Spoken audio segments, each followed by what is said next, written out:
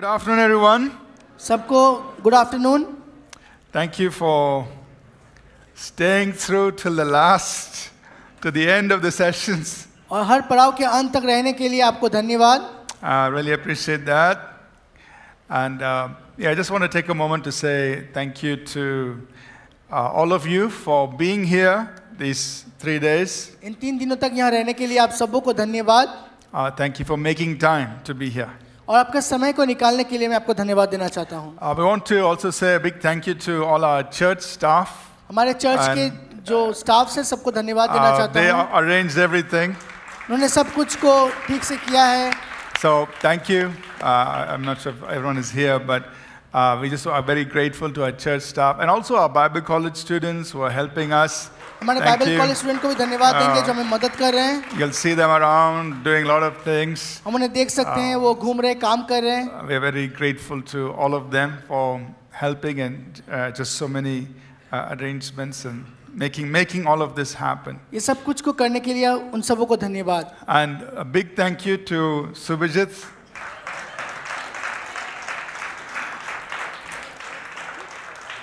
He's the one who preached the most. 4 sessions every day, 3 days. So thank you, Subhajit. Thank you. No, I used to think of the earlier days where I used to preach 5 times a day. मैं अपने पुराने ज़माने के बारे में सोचता हूँ जब मैं दिन में 5 बार प्रचार किया करता था. But in this, after 2 sessions, I was feeling tired. लेकिन 2 सेशन के बाद हम टायर्ड हो जाते थे. I was thinking, oh God, there used to be a time I used to preach 5 sessions. हम सोचते प्रभु एक समय था हम 5 सेशन को प्रचार करते थे. And but anyway, hopefully those days will come. वो दिन शायद फिर से वापस आएंगे. God will renew the days of our youth. परमेश्वर हमारे युवा काल को फिर से वापस लेके आएंगे. Anyway, so just to quickly review what we've done. हम दोहराएंगे हमने जो कुछ भी किया है. On day 1, we talked about the call to intimacy. पहले दिन हमने देखा है हमारा जो बुलाहट है घनिष्ठता में उसके विषय में. We talked about the fact that we are designed or created by God for intimacy. हमने देखा है हमें घनिष्ठता के लिए रचा गया है, तैयार किया गया है. Then we talked about the possibility that it is possible for us to have a close personal walk with God. और ये संभव है कि हम सब परमेश्वर के साथ निकट होके चल सकते हैं. We talked about the importance of being seen in secret. और हमने इस बारे में बात किया कि ये संभव है कि परमेश्वर हमें गुप्त में देखे. And then we talked about first love, first works. हमने इस बारे में बात किया कि पहला कार्य और पहला प्रेम. Then yesterday, और कल we talked about the practice of intimacy. हम घनिष्ठता को कैसे अभ्यास में ला सकते हैं इसके बारे में देखे हैं. We talked about pursuing the presence of God. परमेश्वर की उपस्थिति के पीछे हो लेने के बारे में हमने देखा है. And then we talked about our journey into intimacy. We looked at the tabernacle as a pattern.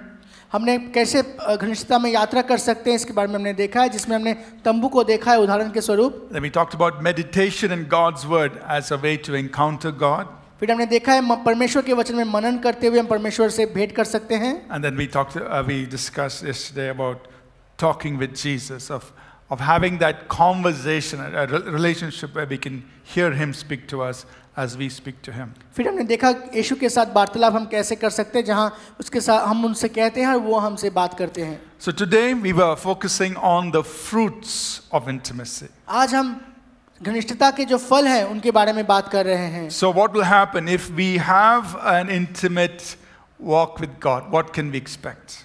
हम क्या उम्मीद रख सकते हैं अगर आप परमेश्वर के साथ घनिष्ठ होकर जीवन को जीते हैं तो. So in the first session we talked about intimacy brings about personal transformation. पहले सेशन में हमने देखा जहां अगर हम घनिष्ठ रहते हैं परमेश्वर के साथ तो personal transformation. वो हमारे जीवन में परिवर्तन लेके आता है. We are changed into his image. हम उनके सदृश बदलने लगते हैं. And then Pastor Nat shared with us next session we talked about being empowered through our intimacy. फिर हम दूसरे पड़ाव में देखें कि परमेश्वर के साथ घनिष्ठता में रहने से हम सशक्त बनते हैं.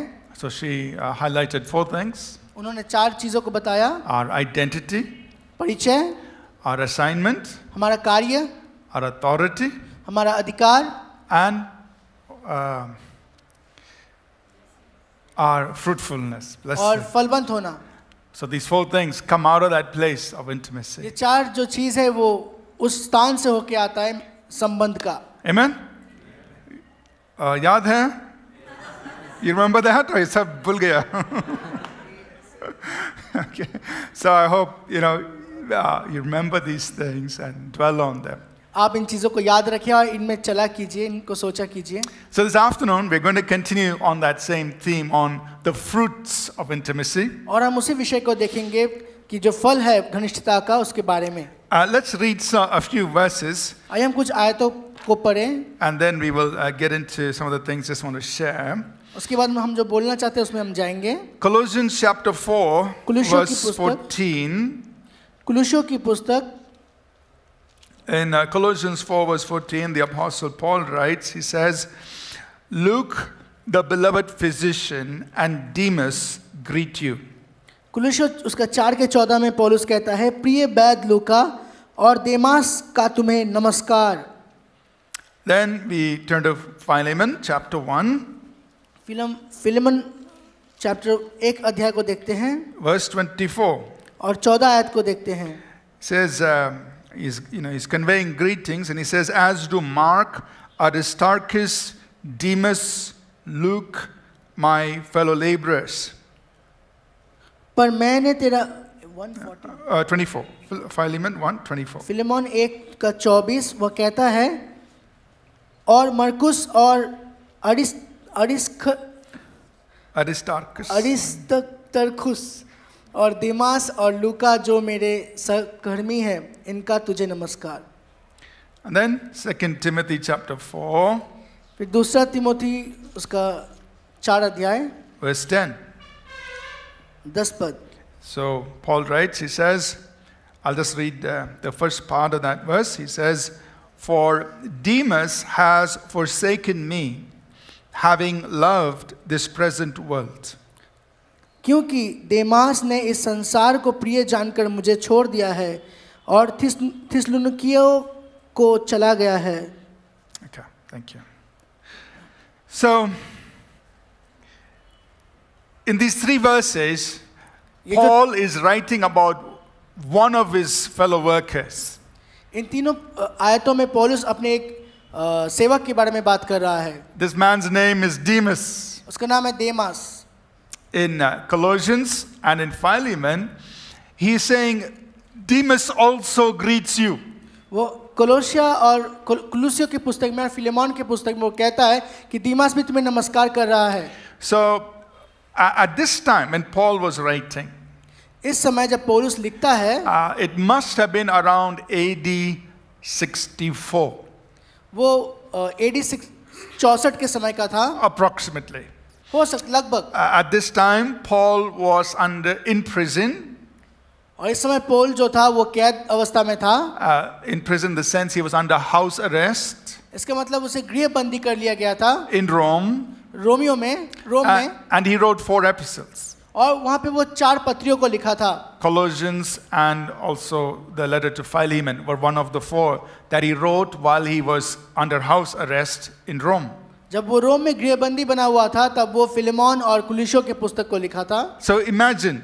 तो सोचिए, the great apostle is under house arrest. महान प्रेरित अब गृहबंदी है. Some people have come to stand with him, encourage him, and be there for him. कुछ लोग आए हैं उसे उत्साहित करने, उनके साथ रहने. And one of them is Demas. और उनमें से एक है दिमास. It's a good man.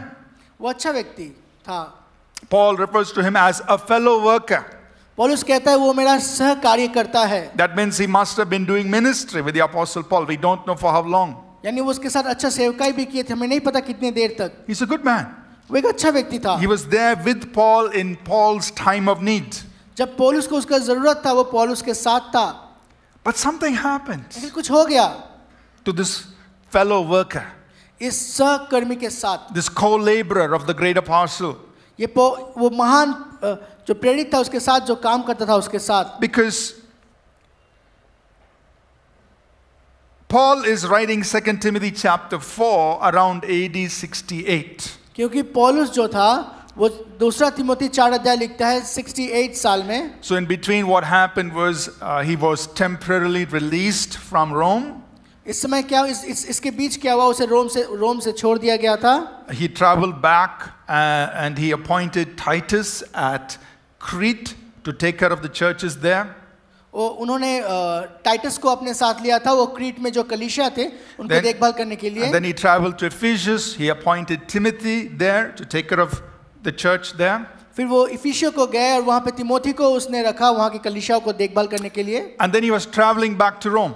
और फिर वापस वो रोम में आ गया. And on his way back, or maybe when he reached Rome, he wrote first Titus, 1st and 2nd Timothy.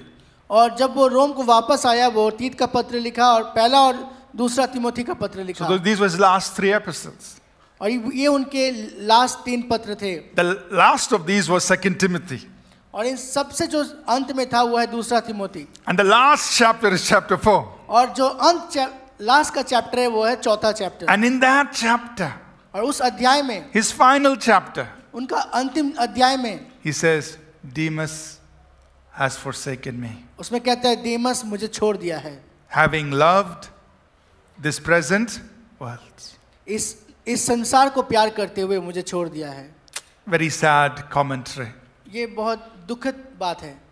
About another man of God. और एक और परमेश्वर के व्यक्ति के बारे में. So we don't know. We don't know, everything that happened to Demas. हम नहीं जानते देमस के साथ क्या हुआ. He left the apostle Paul, and Paul says he loved this present world, meaning he must have given up the ministry. We don't know whether he gave up the faith. We don't know. पौलुस कहता है वो संसार को ज्यादा प्यार करने लगा. हो सकता है वो सेवकाई को छोड़ दिया, विश्वास को छोड़ दिया हो. Now, these kinds of things are still happening today. आज के दिन में भी ये सारी बातें हो रहे हैं.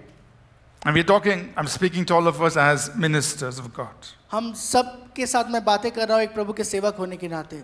That even today, आज के दिन में भी ministers, people who have been ministering, लोग जो सेवकाई कर रहे हों, they've been serving God. वो परमेश्वर को सेवा करते हैं.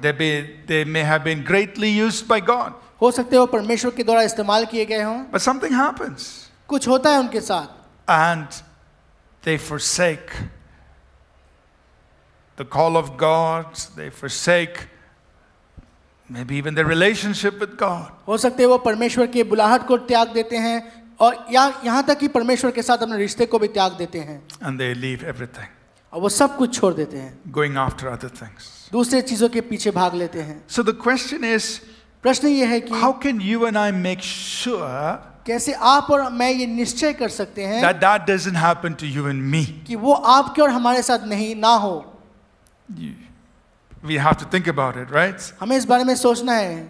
We can't just assume that just because you are a minister of God today, it's going to be that way the rest of your life. अब ऐसे नहीं सोच सकते कि आज आप प्रभु के दास है तो कल भी ऐसे ही होगा सब कुछ ऐसे How रहेंगे. can we protect ourselves? कैसे हम खुद की रक्षा कर सकते हैं. Just a few days ago on Sunday, Pastor Jack Hayford passed away. कुछ दिन पहले संडे के दिन pastor जेक्स. No, Pastor Jakes. Oh no. Pastor Jakes is here. Pastor Jack Hayford. Pastor Jack हेफरिन जो थे वो गुजर गए. He was 88 years old. 88. वो 88 साल के थे. I've never seen him in person. मैं उन्हें कभी व्यक्तिगत रूप से नहीं देखा. But I've read several of his books. लेकिन मैंने उनके बहुत सारे किताबों को पढ़ा है. And he's such, it's just an amazing life that he lived. और वो बहुत अच्छा जीवन को जिए थे. He was known as a pastor to pastors. ऐसा बोला जाता था कि वो पालकों के पालक हैं. And he died at wonderful life he lived. और उन्होंने एक अच्छा जीवन को जिया है. And I was just reading one of the articles that were describing his life. और मैं एक पत्री को पढ़ रहा था जो उसके जीवन का वर्णन दे रहा था. I think this particular article is in Christianity Today. और ये मसीह में आजकल होता है। Christianity Today is a Christian magazine. It's also online. अच्छा, Christianity Today एक मैगजीन है जो ऑनलाइन में मिलता है। So this article was about Pastor Jack Hayford, the life he lived, the legacy he left. तो पास्टर जैक के बारे में वो बताता है उन्होंने जैसे जीवन को जिया है और जो कुछ भी वो छोड़ के गए हैं अपने And one of the पीछे। things that the note said, Pastor Jack Hayford, he made this statement. Pastor Jack इस चीज को बता के गए थे। Now remember, he was a pastor to many other pastors, ये याद रखिए वो पालकों के पालक थे, but he made this statement. लेकिन उन्होंने इस बात को कहा है। And also, he was very instrumental in working with many pastors who had fallen, trying to restore them. और वो ये भी काम करते थे उन पालकों के लिए, मतलब उन पालकों को जो गिर गए हैं प्रभु में उनको वापस लाने का। But he made this statement. और लेकिन उन्होंने ये बात कहा है, He said, ultimately, उन्होंने कहा है कि अंत में, अंत तक, no form, and I'm just paraphrasing, I'm not quoting the exact words. उन्होंने जैसे कहा है मैं उसको अपने शब्दों में वर्णन करता हूँ आपके पास। No form of accountability can keep you on course. कोई दायित्व या कोई आपको आपकी जिम्मेदारी को किसी को आपको समझाना है वो आपको दबा के नहीं रख सकता या आपको Those are good. वो अच्छी चीज है। But the only thing that will keep you on your course is your relationship with God. लेकिन एक ही चीज जो आपको बना के रखेगा आपके काम में वो है परमेश्वर के साथ रिश्ता। Amen? Now, this is coming from a man who has served so many other pastors. ये एक ऐसे व्यक्ति से आया जो बहुत सारे पालकों का सेवा किए थे। So that's what I want to talk about today. और मैं आपको इस विषय में बताना चाहता हूँ That in our intimacy with God, परमेश्वर के साथ हमारी घनिष्ठता में, intimacy is the place of completeness. घनिष्ठता जो है वो एक संपूर्णता का स्थान है। That you and I must find our completeness in God alone. आप और मैं हमारी संपूर्णता केवल परमेश्वर में पाते हैं। You see, positionally, as I think Pastor Jay Kumar or Pastor Nancy, I'm not sure, was sharing with us, positionally we are in Christ.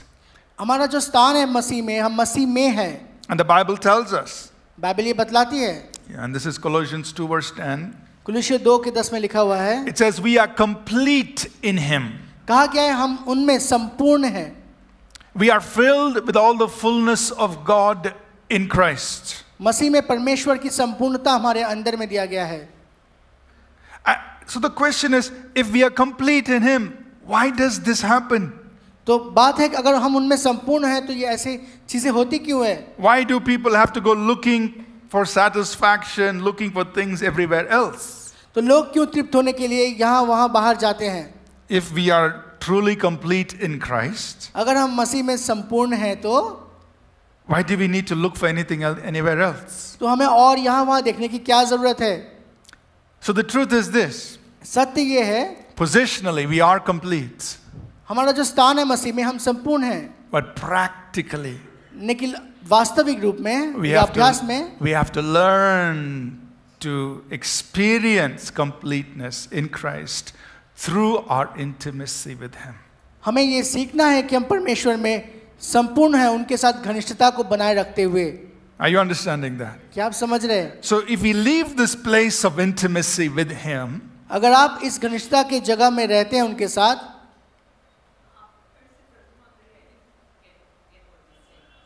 sorry? Oh, repeat. Okay. Rewind. Play. Okay. What was I saying? Okay. Thank you. Sometimes it just goes blank. No. It's okay. So repeat. What I was saying was, so we are positionally complete in Christ. हमारा जो मसीह में स्थान है उसमें हम परमेश्वर में संपूर्ण हैं।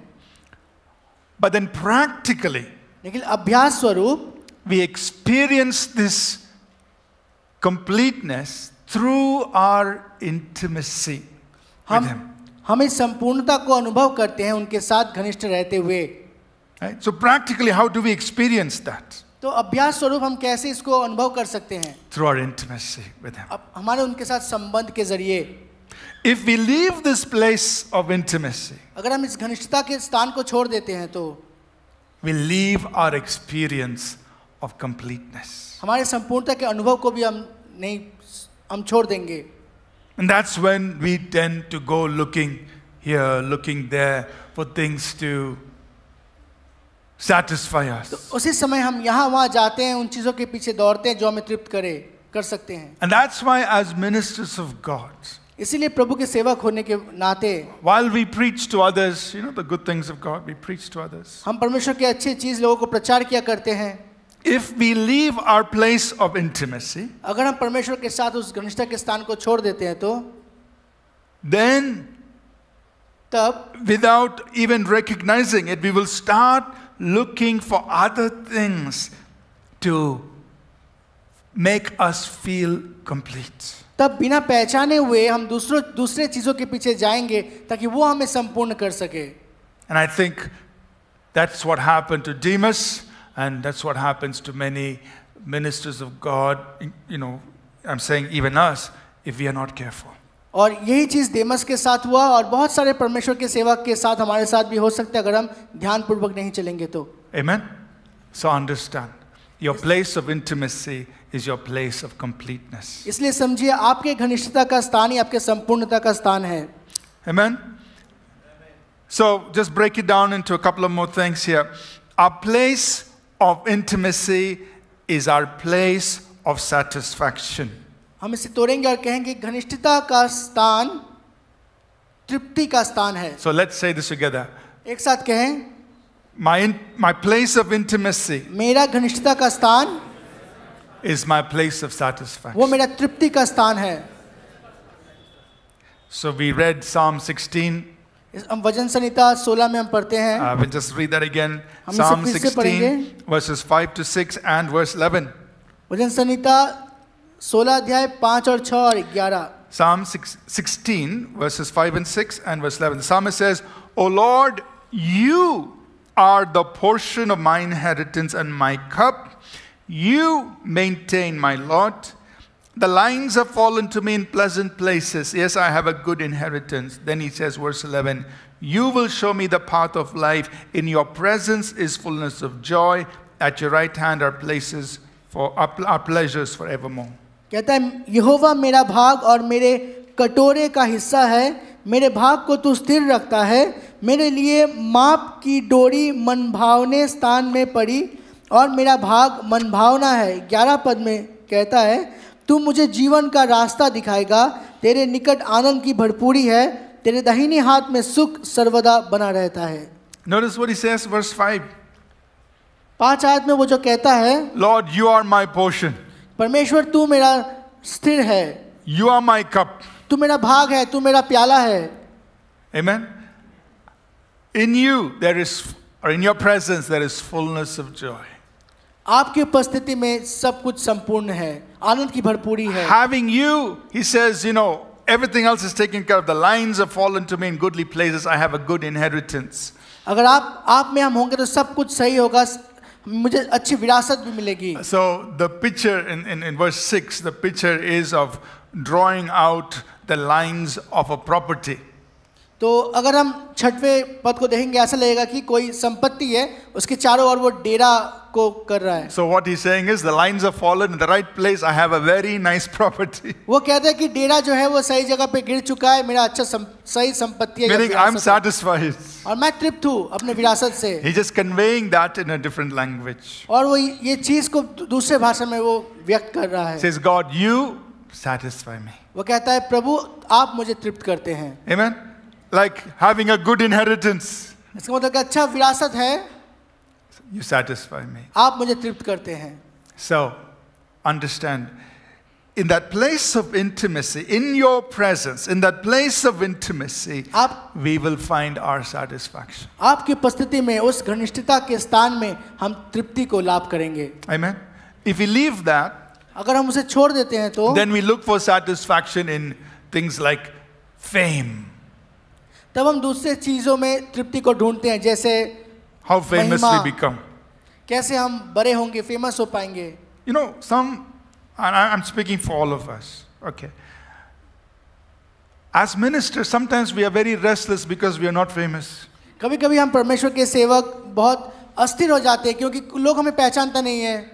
Why is that pastor more well known than me? वो उस पास्टर को लोग क्यों ज्यादा जानते हैं मुझसे? Why he has more followers on YouTube than me? क्यों YouTube में उनका फॉलोअर्स मुझसे ज्यादा है? Whatever. We are very restless. तो हम बहुत अस्थिर हो जाते हैं. सच है या नहीं क्या? So we are trying to find our satisfaction maybe in fame. तो हम हमारी तृप्ति वो ख्याति में ढूंढते हैं. Maybe in money. पैसे में ढूंढते हैं. Maybe in recognition. अपनी पहचान में ढूंढते हैं. So many things. इन सारी चीजों में हम I'm ढूंढने की talking कोशिश about us करते as हैं. ministers. हम सेवक होने के नाते ये प्रश्न कर सकते हैं. You know. But why is that? लेकिन ऐसा क्यों? Because we have not learned to find our completeness in our intimacy with God. क्योंकि हमने ये नहीं खोज पाया है कि परमेश्वर के उपस्थिति में, घनिष्ठता में हमारी संपूर्णता है.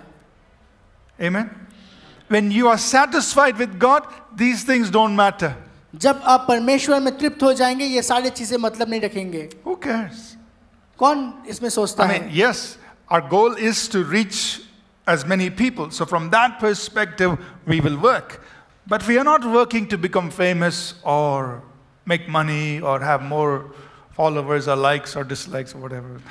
हाँ, ये सच है कि हमें लोगों के पास पहुंचना है, उनके लिए हम कार्य करते हैं, लेकिन इसका मतलब ये नहीं उसके लिए हमें अपने ख्याति को बड़ा करना है या हमें ज्यादा फॉलोअर्स बनाने हैं, ऐसा नहीं.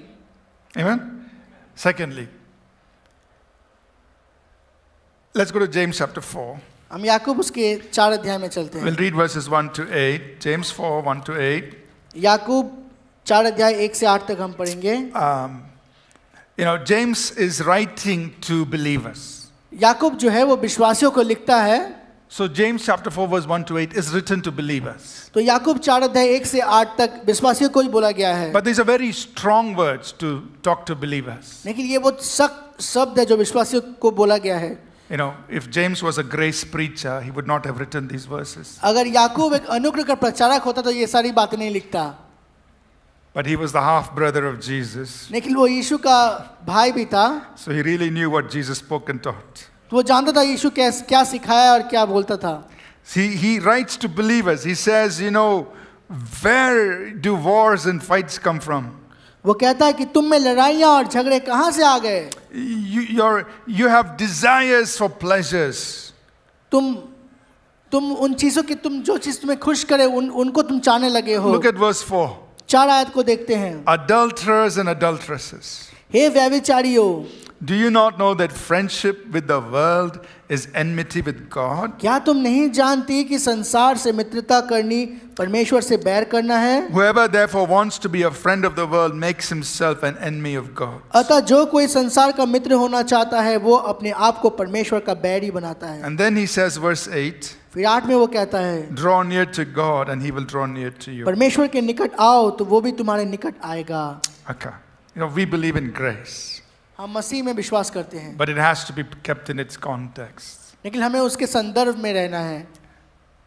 These words are written to believers. ये सारे शब्द विश्वासियों को बोला गया है. And what's he telling believers? और वो विश्वासियों को क्या बोलता है? He's calling them with very strong words. वो बहुत सख्त शब्दों का इस्तेमाल करता है. Says, you adulterers and adulteresses. कहता है, हे व्यभिचारियों. Friendship with the world is enmity with God. संसार के साथ मित्रता परमेश्वर के साथ बैर रखना जैसा है. That means friendship with the world is the same as committing spiritual adultery. यानी संसार को प्यार करना वैसा ही है जैसा कि आत्मिक व्यभिचार करने के समान. That's what he's saying. ये उन्होंने कहा है. He's writing to believers. वो विश्वासियों को लिख रहा है. Are you listening? क्या आप सुन रहे हैं? But let's turn this around. लेकिन इसको थोड़ा घुमा के देखते हैं. Friendship with God परमेश्वर के साथ मित्रता will make us an enemy of the world. हमें संसार का बैरी बना देगा. You be a friend of the world, अगर आप संसार के साथ दोस्ती रखेंगे तो you are an enemy of God. आप परमेश्वर के शत्रु बन जाएंगे। But if you're a friend of God, लेकिन अगर आप परमेश्वर के मित्र होंगे तो you're an enemy of the world. आप संसार के शत्रु बन जाएंगे। And in this context, he gives us verse 8. और इस संदर्भ में हमें 8 आयत को दिया जाता है। Draw near to God, he will draw near to you. परमेश्वर के निकट आओ तो वो भी तुम्हारे निकट आएंगे। So what are we trying to say? तो वो क्या बोलना चाहता है? Our intimacy with God परमेश्वर के साथ हमारा घनिष्ठता is also our place of sanctification. वो हमारा सूचीकरण का स्थान है। Amen? That's what we heard earlier this morning. इस सुबह हमने इस चीज को सुना था। Our intimacy with God, being a friend of God, अगर हम परमेश्वर के साथ मित्र हो जाएंगे तो is going to keep us as an enemy of the world. हमें संसार का बैरी बना देगा। Now, we're not saying don't live in this world. हम ऐसा नहीं कर रहे इस संसार में मत जियो। Don't enjoy the things that God has given you. परमेश्वर ने संसार में आपको जो चीज दी है उसका आनंद मत उठाओ। Or we're not saying don't use the things God has put at our disposal. Of course. हम ये नहीं कह रहे परमेश्वर ने आपको जो जिम्मेदारी दी है उसका मत उठाओ, ऐसा नहीं। We engage meaningfully with this world. हम इस संसार के साथ एक सही रीति से काम करते हैं। But the world does not capture us. लेकिन ये संसार हमें कब्जा ना कर ले। Are you with me? क्या आप हमारे साथ हैं? Because we are friends with God. क्योंकि हम परमेश्वर के मित्र हैं। And this problem that James is addressing, his conclusion is, you draw near to God, he'll draw near to you. और याकूब ये जो समस्या के बारे में बात करता है वो अंत में यही कहता है, तुम परमेश्वर के निकट आओ तो वो भी तुम्हारे निकट आएंगे। In what context has he stated that? किस संदर्भ में वो इस बात को कह रहा है? He's speaking that to believers whom he has called adulterers and adulteresses. वो उन विश्वासियों को ये बात कह रहा है जिनको वो कह रहे हैं कि तुम ए व्यभिचारियों। Meaning these believers were being drawn into the things of this world. वो विश्वासी जो इस संसार की चीज में खींचा चला गया है। And to them he says, you draw near to God, he'll draw near to you. और वो उन्हें कह रहा है तुम परमेश्वर के निकट आओ वो तुम्हारे निकट आएंगे। Amen. So our intimacy with God परमेश्वर के साथ हमारा जो संबंध है is going to insulate us from the pull of the world. वो संसार का जो आकर्षण है उससे हमें रक्षा करेगा। Amen. It's going to protect us. वो हमारी रक्षा करेगा। Our intimacy with God. परमेश्वर के साथ हमारा मित्रता घनिष्ठता रक्षा करेगा। Yes, we have to be in this world. हाँ हमें संसार में होना है। We got to engage with the things of the world. इस संसार के चीजों के साथ हमें मिलना भी है। We can enjoy the good things. अच्छे चीजों का हम आनंद उठा भी सकते हैं। But we are a friend of God. लेकिन हम परमेश्वर के मित्र हैं। Amen. If we leave that place of intimacy, अगर हम उस घनिष्ठता के स्थान को छोड़ देंगे तो that's when we're going to drift into the things of this world. उस समय हम इस संसार के चीजों में खुद को खो बैठेंगे। The pull of the world. ये संसार हमें अपनी ओर खींच लेगा। And then James has to rebuke us, saying adulterers and और adulteresses. फिर याकूब को हमें डांटना पड़ेगा ये बोल के कि हे व्यभिचारियों। So, our place of intimacy is the place of satisfaction. तो हमारे घनिष्ठता का जो स्थान है वो है तृप्ति का स्थान। Our place of intimacy is also the place of sanctification. तो हमारे जो घनिष्ठता का स्थान है वो हमारे सूचीकरण का भी स्थान है। It keeps us separate from the world. वो हमें परमेश्वर से, वो हमें इस संसार से अलग करता है। Understanding? क्या आप समझ रहे हैं? Amen. And the last thing, third point I want to share. और तीसरा जो है वो ये है, In this context of completeness, इस संपूर्णता के संदर्भ को मद्देनजर रखते is हुए, that our place of intimacy with God is also our place of divine protection. परमेश्वर के साथ हमारा घनिष्ठता का स्थान हमारा ईश्वरीय रक्षा का स्थान भी है। We know Psalm 91. हम भजन संहिता 91 को जानते हैं। He who dwells in the secret place जो गुप्त स्थान में रहते हैं of the Most High. सर्वशक्तिमान सर्वोच्च परमेश्वर के, What will happen? He will abide under the shadow of the Almighty. वो परात्पर के छां के नीचे रहेंगे। That means God is going to cover him. इसका मतलब परमेश्वर आपको ढाके रहेगा। I wish we can do some shadow work here. हम यहाँ पे छाया का काम कर सकते हैं। So Subhajit's shadow is coming this side. So if I have to be in his shadow right now, अगर मुझे उनके छाया के नीचे रहना है तो example, I am abiding under the shadow of Subhajit. मैं इसके छाया के नीचे हूँ. That means who is being seen? इसका मतलब कौन देखा जा रहा है, किसको देखा जा रहा है? Subhajit. I am in his shadow. मैं उसके छाया में हूँ लेकिन मुझे नहीं देखा जा रहा है. He who dwells, thank you, Subhajit, you're free now. He who dwells in the secret place of the Most High. जो सर्वशक्तिमान परमेश्वर के छाया में रहते, गुप्त स्थान में रहते हैं. You're under the shadow. वो परात पर के छाया में रहेंगे. God is in front. परमेश्वर आपके सामने रहेगा. He is saying, I got you covered. वो कहेगा मैं तुम्हें रक्षा कर रहा हूँ. You're under the shadow of the Almighty. आप सर्वशक्तिमान परमेश्वर के छाया के अंदर रहेंगे. Amen? Amen. Now, in that context, you read the rest of the psalm. The sun will, the arrow will not strike you by day. No evil shall befall you. No plague will come near your dwelling. Right? With long life, he will satisfy you, and he will show you his salvation. All of that, the blessing of divine protection, is for the person who abides under the shadow of the Almighty. तो अगर उस संदर्भ में हम सारे और भी जो है नीचे उनको पढ़ेंगे तो हम देखेंगे कि वो हमें उद्धार करेगा, वो हमारी रक्षा करेगा, दिन में रात में हमें हानि ना होने देगा. इन सारी चीज़ों का वो प्रतिज्ञा करता है जो है ईश्वरीय रक्षा. Amen? So, our place, so third statement, our place of intimacy is our place of immunity. तो तीसरा है कि हमारे घनिष्ठता का स्थान हमारा सुरक्षा का स्थान है या हमारे or divine protection. या ईश्वरीय सुरक्षा का स्थान है. That's the place of immunity. वही वो सुरक्षा का स्थान है, रक्षा का स्थान है. That's where the enemy cannot touch you. And वही जगह है जहाँ शत्रु आपको छू नहीं सकता. now I know immediately in our minds there'll be these questions. मैं जानता हूँ आप ये प्रश्न को पूछेंगे अपने मन में. So and so, what happened to that person, or what happened to that person? उस व्यक्ति के साथ ऐसा क्यों हुआ, उस व्यक्ति के साथ वैसा क्यों हुआ. We can't speak for other people. मैं लोगों के बारे में नहीं बोल सकता. We don't know. हम नहीं जानते. For example, उदाहरण स्वरूप, I'm just giving an example. मैं एक उदाहरण दे रहा हूँ. If there was a person who lived absolute, we think that person is, in such intimacy with God. एक व्यक्ति है जो ऐसा लगता है कि वो परमेश्वर के साथ पूरा घनिष्ठता में है. But let's assume in his heart he had a little bit of jealousy. लेकिन ये सोच ले कि वो व्यक्ति के हृदय में ईर्ष्या है. What does jealousy do? ईर्ष्या क्या करती है? James chapter 3 says, if you have envy in your heart, self-seeking and envy in your heart, it opens a door for every evil work. वचन कहता है कि अगर तुम्हारे, याकूब उसके तीसरे अध्याय में लिखा है, अगर तुम्हारे अंदर ईर्ष्या है तो वो सारे दुष्टों के लिए तुम्हारे जीवन में दरवाजे को खोलता है. What does envy do? तो ये ईर्ष्या क्या करती है? It opens a door for every evil work.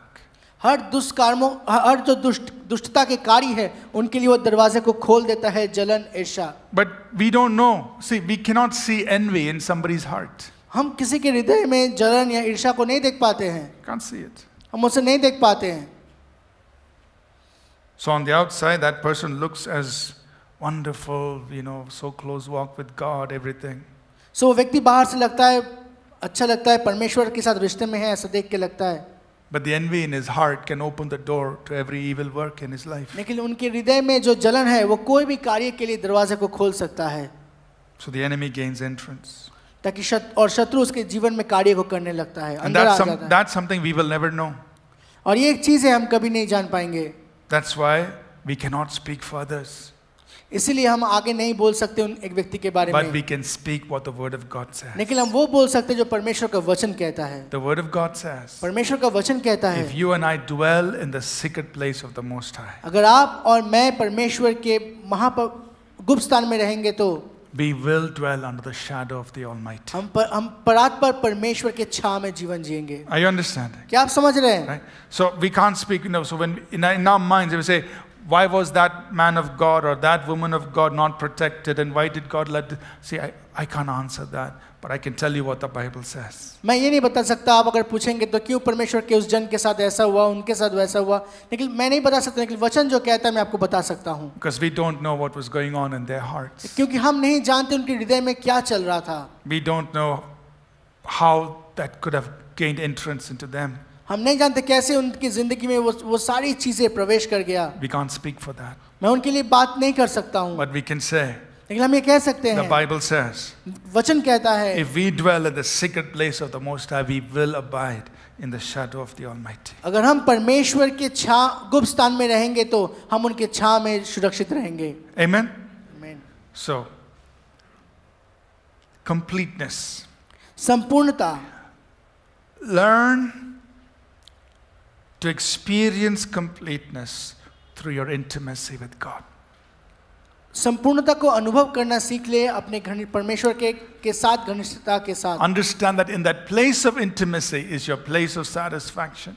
याद रखिए वो घनिष्ठता का स्थान आपके जीवन में तृप्ति का स्थान है. It's your place of sanctification. वो सूचीकरण का स्थान है. It's your place of divine protection. वो ईश्वरीय सुरक्षा का स्थान है. Amen.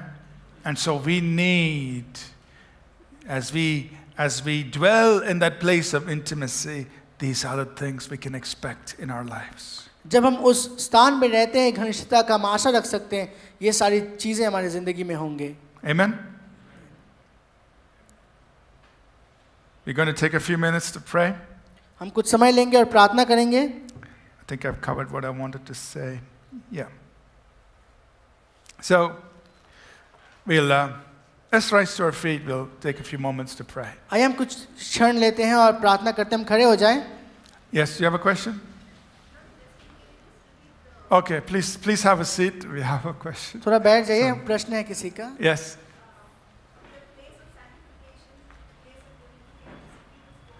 Okay. Okay. Jean, we will do a quick summary of the message. हमने जो किया उसको, जो देखा अभी तक उसको संक्षेप में थोड़ा सुनेंगे. The main theme we are saying is we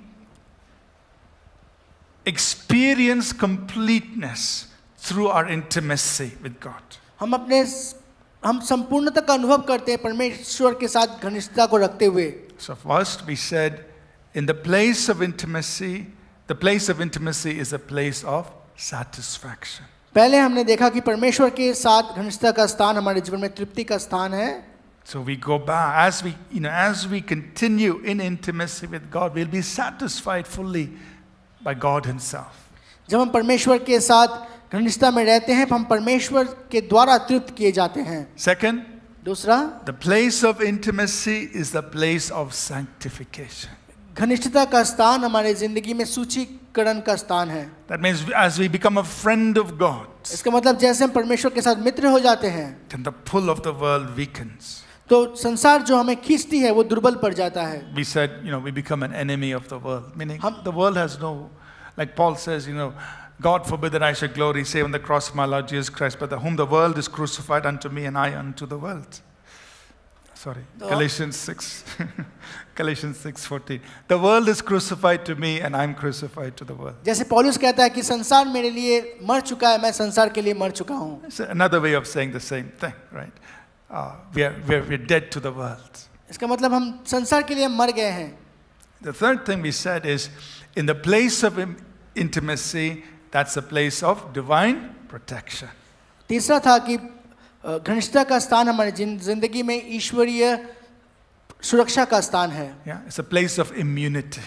एक ऐसा स्थान जहाँ हर चीज से सुरक्षित हो जाते हैं. That's where we are divinely protected. इसीलिए हम ईश्वरीय सुरक्षा में रह सकते हैं. We are, you can say, quote unquote, untouchable to the devil. ऐसा कह सकते कि शैतान हमें छू ना सकेगा. God promised that. परमेश्वर ने प्रतिज्ञा किया है. Is that okay? Anyone else? Any questions? और कोई प्रश्न पूछेगा? Okay, at the back. Sorry. Sanctification. Yes, please. Yes, it is. So we need to continue in that place of intimacy, right? So that we can stay sanctified, separated from the world. हमें सूचीकरण के स्थान में बने रहना है ताकि हमें घनिष्ठता के स्थान में बने रहना है ताकि हम सूचीकरण में चलते जाए प्रतिदिन. Yes, Brother Yohan. Pastor, this what you brought out was certainly very well brought out. But when you go to the example of this person who passed away because there was a bit of, or at least whatever happened to him, there was a bit of jealousy in his life, may have been things like that. What I'm trying to say is that I doubt if anybody will ever be perfect. Right? So, for me personally, I feel that my spirit man is perfectly protected. My soul and body, not so much, but to the extent my relationship with him becomes stronger, I will be more perfect in soul and body. But I still remain in a fallen world, and therefore I don't know if it is perfectly, or if it is very right to say that if a person seems to die of something, that is because there was something wrong in his life. Am I making sense to you? Yeah, so I will respond in two parts. I agree with this, with the thing that, see, we don't know. I was just making up an example, right? So when somebody dies, whatever, we don't know. I'm just saying there could be, example, jealousy or unforgiveness, whatever. You know, I'm just saying it could, so I'm not saying that has to. But the first part of your question, I would respond with 2 Corinthians chapter 7, verse 1, where Paul says, remember it's a continuation of chapter 6. He says, cleanse yourselves. Again, he's writing to believers. Cleanse yourself of all filthiness of flesh and spirit. He's telling believers. So, yes, in one sense, I am perfect in Christ. My spirit is perfect. But on the other sense, practically, I have to cleanse myself of all filthiness of flesh and spirit. That means in my spirit, I could still be wrong. Otherwise, Paul would not have stated that. The same Paul who said we are complete in Christ, who wrote Colossians 2:10, also wrote 2 Corinthians 7:1, says there's filthiness in the spirit. So that means, positionally I'm complete. My spirit is complete in him, but practically my spirit has to be kept perfect. That means it has to be kept clean. Otherwise, there could be sins of the flesh and the spirit in the life of the believer. There are sins in the spirit, things like hatred, jealousy, pride, arrogance, all those, whatever things of the spirit, the inner person. So the believer has to deal with both. The point that I was trying to get across was, we cannot judge other people, but there are sins or there are things, sins of commission and omission, which can open the door for things in people's lives. And so we don't want to, comment or judge that. We don't want to, say why certain things happen to certain people. But what we do say is, let's look at the word and, believe that as we dwell in the secret place, God keeps us in a place of immunity. Yeah, but we still need to guard our spirit, soul, and body. Yeah, okay. Good, but good point. Good point. Yes. We need a mic over here. Okay.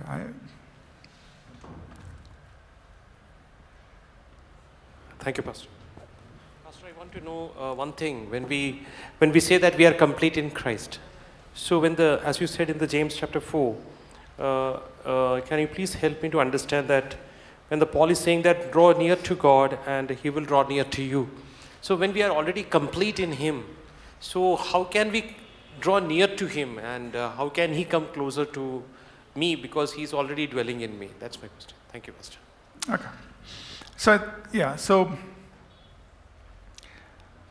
So here again, right, we are talking about our positional truth and practical life, right? We have to understand these two things. Positionally, we are in Christ. That means spiritually, we are in Christ. Practically, we are living in this world, and so I am journeying through this world where there are all these things going on, there are things that pull on my flesh and my soul, and I need to keep myself, walking before God. That is, you see, just like sanctification, the Bible says we are already sanctified, but the Bible also says we are being sanctified. Both are true, right? Christ has perfected us forever, but we're also being perfected. Both are true, right? So we are in Him, but as we walk, we have to walk close to Him. We have to keep drawing close. So this is experiential, one is positional, right? And the way God works is, God completes things for us in the Spirit, and then He tells us practically to live out of that. So He finishes the work, and then He says, I finished the work for you, but practically you live out of my finished work. Example is, He deposits all the money you need from birth to death. He puts it in the bank account. He says, you withdraw from it and be happy every day. It's like, live out of that. Just an example. So that's positional truth, there's practical experience. And as believers, we need to draw out of what He's completed. He's completed the work. But we got to live it. Hope that helps, yeah. Interesting questions. Any other? Yes, our publications head has a question.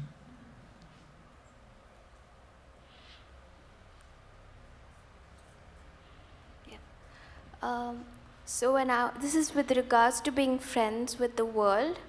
So when I was growing up, I was condemned for some things that I watched. So then I quit it. But I quit it because I felt condemned, I felt guilt, not because I was convinced. And then later when I grew up, I realized a lot of mature Christians were perfectly fine watching it, and there were so many pop references to it in the sermons that I watched. So I felt like in a place of total confusion, where one person's understanding of being friends with the world was completely different from other people. So how would you define being friends with the world? Okay. So two things, a response to that. One is the Bible tells us in Romans 14 that every man and woman be fully persuaded in their own minds. Right? That means we need to be fully persuaded in our own mind about these things. And Romans 14 is talking about what you eat, what days you observe, all of that. Be fully persuaded in how we engage with the world. Right? So what would we call as being a friend of the world? It means, the Bible also says, for example, I'll just quickly mention these scriptures. 1 Timothy 6:17, Bible says, Paul writes, he says, God gives us richly all things to enjoy. So Paul's saying, hey, God gives you richly all things to enjoy, right? So he's not saying, Paul said enjoy. Okay. So Paul writes that, 1 Corinthians 7. He says, let those who use the things of the world use it in such a way as not being basically, and I'm paraphrasing, being drawn away from the Lord. That means we are engaging with the world, engage with the world in such a way that our focus still remains on the Lord. Right? So now, how does this work out practically? Let each man be fully convinced in his own mind. For example, think about a person who's been, let's say a sports person. He's a believer, but he's a sports person. He engages there. So that means, he'll be spending maybe 3 hours in the morning exercising, engage in that physical activity, 3 hours in the evening, training. So some pastor look and say, 3 hours you're spending running, 3 hours in the evening you're running, what waste. But that's his, God has maybe put that for him. And he's going to glorify God in that area. Think about somebody who's a businessman. Think about somebody who's in arts and entertainment. Maybe they're acting in films. So how can a believer act? But the same pastors will watch Jesus movie. But Jesus movie needs actors. It didn't happen by itself. Angels are not acting there. You know? So they will sit and watch Jesus movie. But to make that movie, you need actors, you need directors, you need people who understand, film production. You need all of those people. Only then the movie happens, right? So the point is this, that we need to be fully convinced in our minds that in our engaging of the world, we are not wandering from our relationship with God. And that's something each one of us personally can determine. And we must not feel condemned when somebody points about how, what we're doing, So, as long, to answer your question, the key thing is, in my engaging the world, I should not weaken in my passion, my love, my commitment to the Lord Jesus Christ. And I must not compromise on standards of godliness. I shouldn't do that. Other than that, yeah. I hope I answered your question. Okay, good. So, Pastor, a question from our online viewer. Okay. I didn't plan for this question answer session. As believers, what is the one thing we need to focus on for tapping into the overflow that comes from the intimacy with God? Okay. So please tell them to stay tuned for the next session. Sure, Pastor. You can do an advertisement. Coming up. What is the next? We're talking about spiritual flow, so we will talk about that. The one thing that we need to do. Pastor, we talk about finished work. There's nothing to do with this, but I really want a little bit of understanding on what do you exactly mean by finished work. Finished work is actually, for me, is like that we have defeated Satan. He's disarmed. But when sometimes we bind, nothing happens. So can you just give us a few sentences to understand what do you mean by the finished work of the cross? How do we access the heavens for our works in daily life or in things we do? How can we do it that we understand this is the finished work of God? So, yeah, can you explain? So we can translate that question into something like this. The Bible says Satan's been disarmed, he's been crushed, he's been expelled, he's been condemned, he's been defeated, all this, and yet he seems so powerful. People are held in bondage, people are troubled. So how do we make sense of that? Because on the one hand, the Bible is telling us this is what Jesus has finished, and this is what has happened to the devil. Right? So I think one way that at least it helps me understand this is, the devil, if you think about a territory, and just think in natural terms, where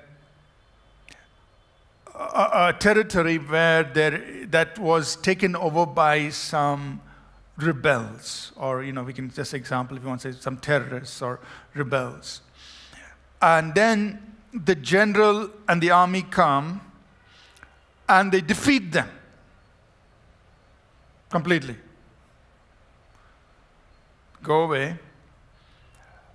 They are completely disarmed. Whatever ammunition they had, everything has been taken off. The only thing these rebels can do, now they have not been evicted from that area yet. They're defeated, but they're allowed to continue in that territory. They're not been evicted yet.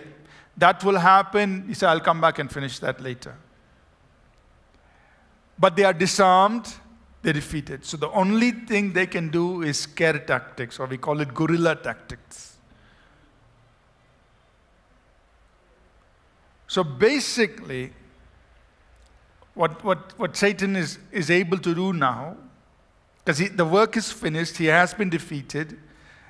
The time that he's going to be completely removed from the earth is there, Revelation 20, verse 4. Revelation 20, later on, he'll be bound forever. Now he's left here in this territory, but powerless. So the only thing he can resort to is guerrilla tactics. Intimidation, lying, deception. And with those, he's able to, for us as believers, he's able to do so much. So really, the word of God is true. Christ has finished the work. He has defeated the enemy. He's left behind a disarmed, a powerless enemy in this territory. He's put the weapons of warfare in our hands. And the enemy has only a few guerrilla tactics, mainly in the area of the minds. That's the field or the playing field right now.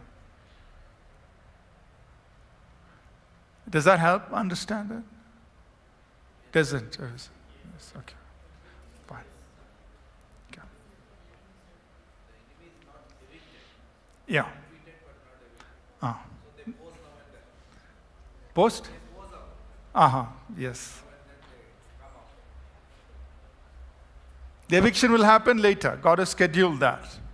Book of Revelation, chapter 20 will happen. But till then, everybody's happy? Okay. We have another question. What time is it? Pastor, Yes. actually this question is from yesterday's session that you are teaching about the mysteries of God, the unknown tongues. I think this is the Paul's statement. Two statement is like, one is 1 Corinthians chapter 14 verse 10 and 22. It says, I just want to clarify on this word. Sure. It says there are doubtless many different kinds of language in the world and all have meaning. Mm-hmm. And what we speak in tongues, like there is no, we do not understand sometimes, like many of times we do not understand. That many pastors and leaders, they do not allow to speak in tongues in the church, in the congregation. Again, and this one, 22 says, it follows that speaking in the other language is intended as a sign, not for believers, but for unbelievers. But prophecy is not for unbelievers, but for believers. So I just want to clarify on this. Okay. I just realized we were not having the other tongue being interpreted. Our people who need to understand Hindi, I don't know when we stopped. I'm really sorry.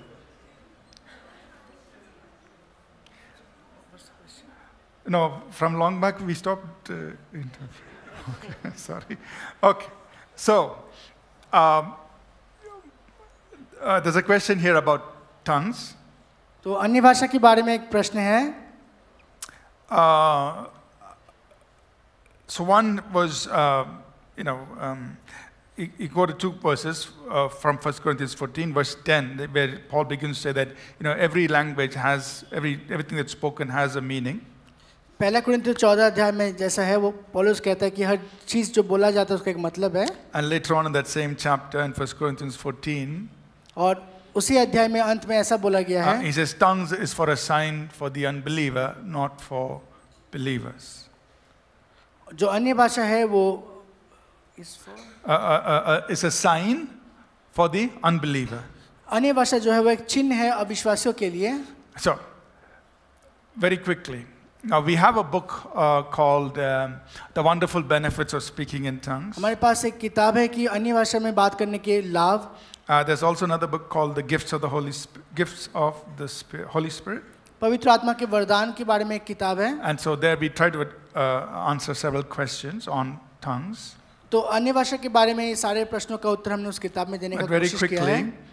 To answer this, you see, when we speak in tongues, Paul said, 1 Corinthians 13, we speak in tongues of men or of angels.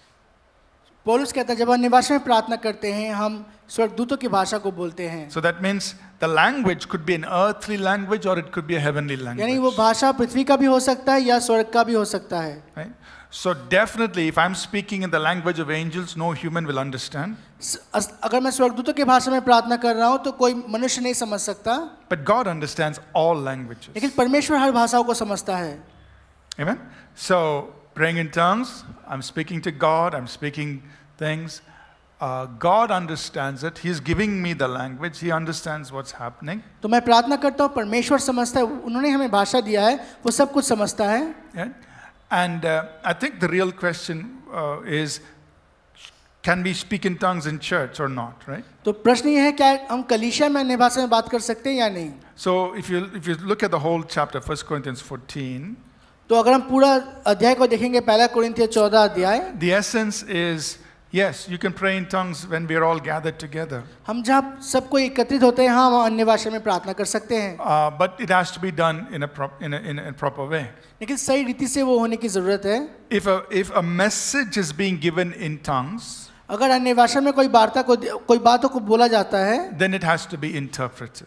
तो कोई संदेश को अगर बोला जाता है अन्य भाषा में, तो उसे अनुवाद करने की जरूरत है. But in a gathering, लेकिन जब सब एक साथ हैं, every believer is free to speak in tongues between him and God.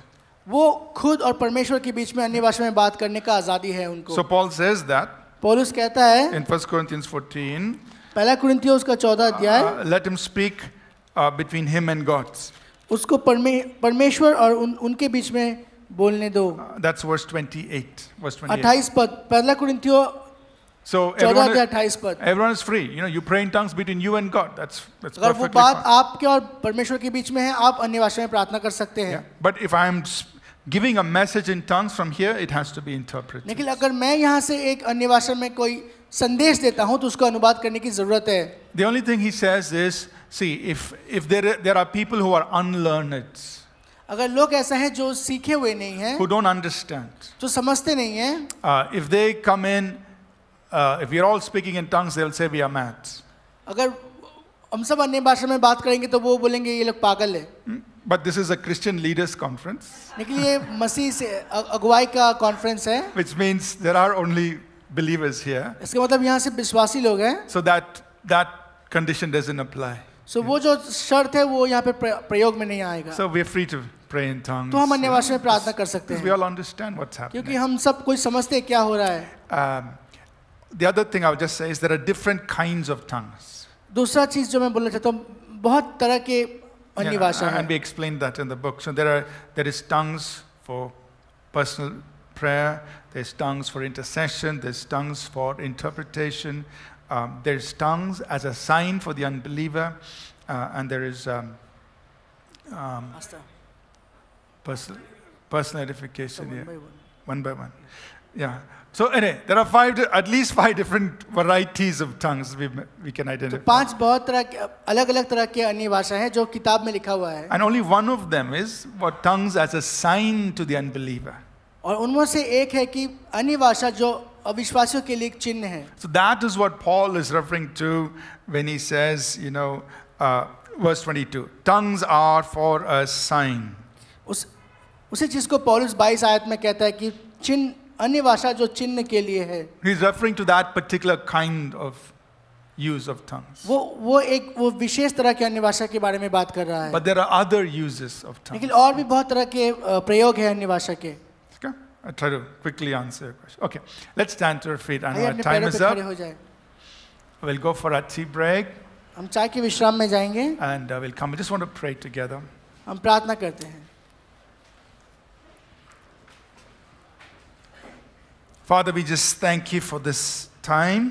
पिता हम धन्यवाद करते हैं इस समय के लिए. I pray that each of us will learn to dwell in that place of intimacy with you, हम प्रार्थना करते हैं कि हर लोग उस घनिष्ठता के स्थान में आपके साथ रहने पाए, so that in that place of intimacy ताकि वो घनिष्ठता के उस स्थान में we find satisfaction, हम तृप्ति को लाभ कर पाए, we experience हम sanctification, सूचीकरण को अनुभव कर पाए, and we experience your divine protection, हम आपकी ईश्वरीय सुरक्षा को अनुभव कर पाए, even according to your word. आपके वचन के अनुसार. Thank you, Lord. धन्यवाद देते हैं Help Prabhu. each of us to walk as friends of God. हमें मदद करें कि हम सब कोई परमेश्वर के मित्र के रूप में चलने पाए। In Jesus' name. यीशु मसीह के नाम से Amen. आमीन।